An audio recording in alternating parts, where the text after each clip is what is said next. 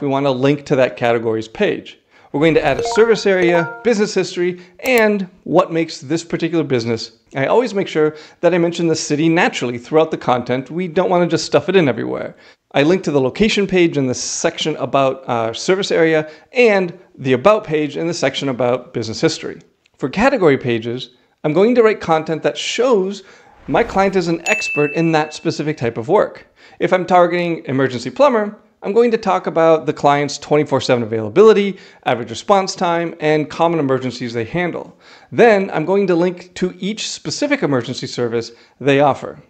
Now, service pages need 3 key elements. First, what problem is solved. Second, how the client or you solve that problem. And third, why someone should actually choose you or your client. And use the actual words that people type into Google. If they search for water heater replacement cost Houston, use that exact phrase in your content. For location pages, talk about specific things in that neighborhood. Maybe there are a lot of older homes in the Heights with outdated plumbing, or new builds in River Oaks that need brand new fixture installation. Show you know the area. This will help you with Google and Google searchers. Don't write all of this yourself. This is an enormous amount of content. Use AI. Feed these requirements into ChatGPT and have it write your first draft. Then you can edit that draft to add your actual experience and local knowledge. No one knows your business and your area better than you.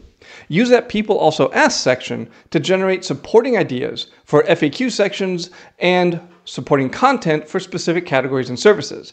Just type that category or service into Google, click on a few of the People Also Ask questions, and you'll get a lot more ideas. Now, the last piece is images. Do not use stock photos. Google knows that they're stock photos. Use AI to generate new images of plumbing work. Or better yet, just take photos of your actual jobs with your phone. Name the image files with relevant keywords before uploading them to your website. Now, let's talk about the technical side of local SEO. It's actually pretty simple. You only need to focus on 4 key things for this technical side. First, we need to make sure that the website works perfectly on phones. Most people looking for local services, like a plumber, are on their phone, probably standing next to a broken water heater. So pull up your site on your phone right now. If you have to pinch and zoom to read anything, it's a problem. It needs to be fixed. Secondly, your site needs to load fast.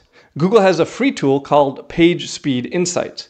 You can run your site through this tool and it'll tell you what's wrong with it. If your images are too big, it'll tell you. If your code needs cleaning up, it'll tell you. Fix what it finds, or more likely, what I do, hire a developer from Upwork to fix it for you. Again, you don't need to learn to code to do this type of thing.